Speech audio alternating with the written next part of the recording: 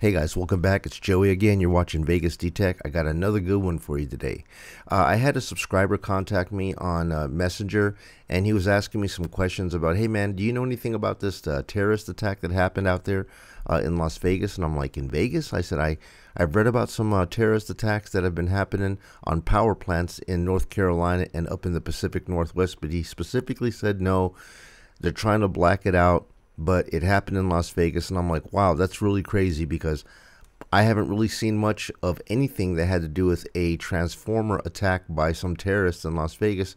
And if it did come out, it came out really quick and it was gone, because as I started searching for it on the internet, I kept on getting this logo saying that, you know, no video to be found. So I don't know if it was taken down. They don't want to get national media attention. I don't know what the situation is, but we're seeing more and more of this stuff happen right here across the United States, and it just seems like people are just trying to attack our power grid as a way of dismantling the way we get power and interrupting our lifestyle and our flow of life here in America. But I couldn't believe that this happened here in Vegas because, like I said, I never got any news on it, and I just went ahead and I found some agencies. One was called jihadwatch.org. The other one was called the Liberty Beacon, and then the Gulf Insider. And this one right here came from the jihadwatch.org. It says that Las Vegas Muslim faces terror charge after causing major damage to a solar plant. Now here's how the story goes, guys. I'm going to read off a little bit, then I'm going to give you the actual report that I saw from the news. It said that a man is facing terror-related charges after police said that he rammed his car through a gate at a solar plant outside of Las Vegas and set his car on fire, disabling the huge facility. Okay, and he says that around 11:30 a.m. on Wednesday, Las Vegas Metro Police responded to a solar plant on US 93 north of Las Vegas Motor Speedway. Sources told the 8 News Now employees at the plant said they found a car smoldering in a generator pit, a transformer generator pit. It said the mega solar array provides energy to MGM properties, but is run by a property called Invenergy. All right. The driver was later identified as a man named Mohammed Mizmarian, who is 34 years old. He's accused of ramming through a fence and then setting his car on fire. This car is registered out of Idaho. That's according to the documents. Okay. So basically, this guy on Tuesday, he rams his car through the gate. Nobody comes out.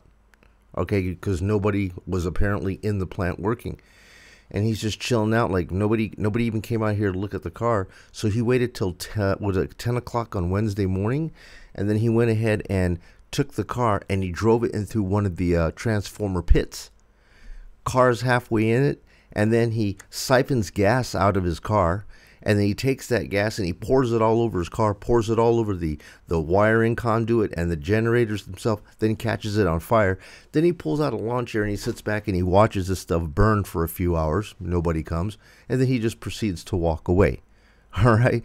And then it seems that on Thursday, the very next day, this guy went out to Lake Mead and he went over to the Boulder Beach camp area, and then he was apprehended there. Who knows why he chose to go out to Lake Mead, but that's the case. But anyways, back on this report, it said that Ms. Marion reportedly watched the car burn sitting in a chair for about 15 minutes. Like, who sets fire to a power plant and then just sits there in a chair and just watches it burn? Like, do you want to get caught? Is this something that he just wanted to do for attention? I have no idea. And it says investigators found an iPhone in the car that was burnt with an account connected to him, document said, and police also found 2 laptops. Like I said, he was found at the campground on Thursday, a day after he set the fire at Boulder Beach and Lake Mead. It was unclear how Ms. Marion made it from the solar site to Boulder City, which is a 30-mile drive. Ms. Marion clarified he burned his Toyota Camry a couple of days ago. Police said Ms. Marion said that he burnt the vehicle at a Tesla solar power plant and did it for the future. I don't know if this guy was confused or whatever, but that was not a Tesla power plant. It was just a solar power array that provides power to some strip resorts. It wasn't even online yet, so he got his intel completely wrong. But anyways, guys, here's the actual news clipping of it. Take a look at this and tell me what you guys think. Our 8 News Now investigators obtaining exclusive photos of a reported act of terrorism at a solar facility in north of Las Vegas. That facility providing clean energy to us right here in the valley.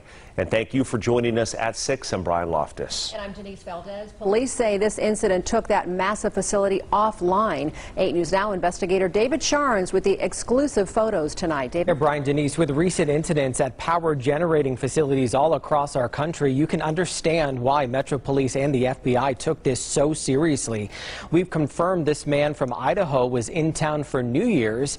Now he's not leaving anytime soon as he's facing terror-related charges.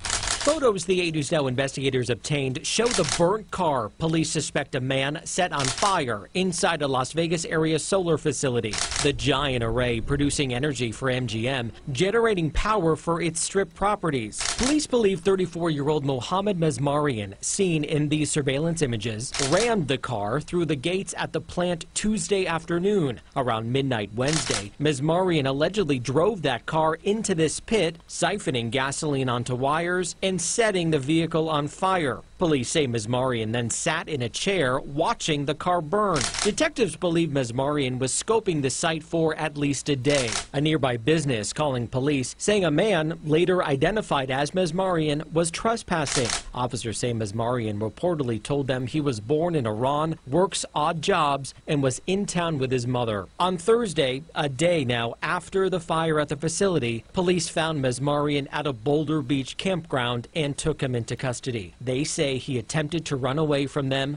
twice. Next is Mohammed Mesmarian. I understand he was not transported. Mesmarian was reportedly disruptive before his first court hearing Friday and did not appear, the judge ordering him held without bail. Now, according to those documents, the fire caused some major damage to one unit there, taking this entire facility offline. Again, that is according to police. A spokesperson for the company that runs this plant says they are working to get it back online.